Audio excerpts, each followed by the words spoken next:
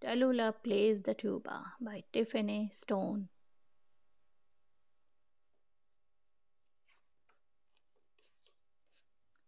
Tallulah wants to play the tuba more than anything. Pa, pa. So she joins the school band. Although she is the youngest, Tallulah can already read music. Plus, she has powerful lungs and strong muscles.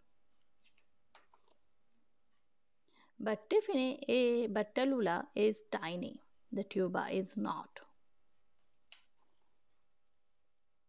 Mr. Greenwood, the band leader, says, "I'm sorry, Tallulah, but you are just too tiny to play the tuba." Tallulah stands on her chair. "Now I'm not," she says. "That's true, Tallulah," agrees Mr. Greenwood. "But I think it would be safer to sit down and try the piccolo instead." Tallulah sits down and tries the piccolo. It does not go pa, pa, tweep, tweep. The sound is much too small. At supper, Tallulah eats an extra serving of everything to help her grow. And afterwards, at the park, she hangs from the monkey bars for an extra long time. First by her arms, then by her legs. It doesn't help. Tallulah does not get any taller. All she gets are blisters and a stomachache. At home, Tallulah's mom says, "Just wait, Tallulah, you will grow." But Tallulah can't wait. Oomp, oomp, fills her head. She buzzes her lips just like she's playing brr, brr, and presses pretend keys in the air. Brr, brr, brr. She knows all the notes. Every time she has band practice, Tallulah tries to convince Mr. Greenwood that she is not too tiny. She stacks up all the music books and climbs on top. "That's very inventive, Tallulah," says Mr. Greenwood, "but we need those." She uses a stepladder from the library and a pair of stilts from the gym. Tallulah tries everything she can think of. Stacking the cups, standing on.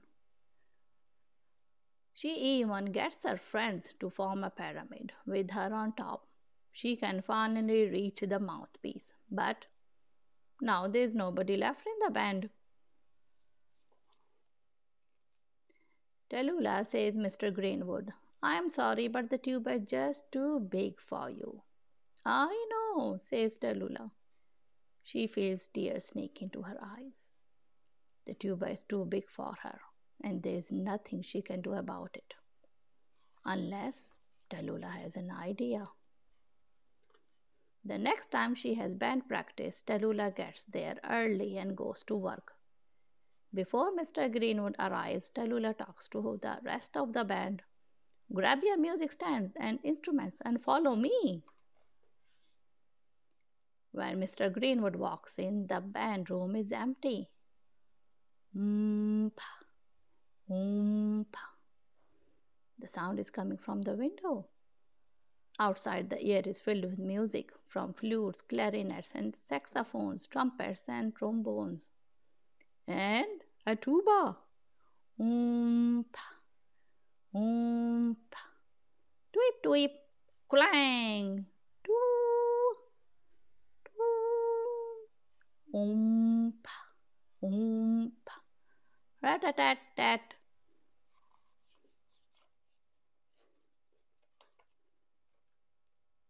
"Tallulah," asks Mr. Greenwood. The music stops and the other musicians step aside. "I wasn't too tiny," says Tallulah. "The tuba was too big. But I fixed that."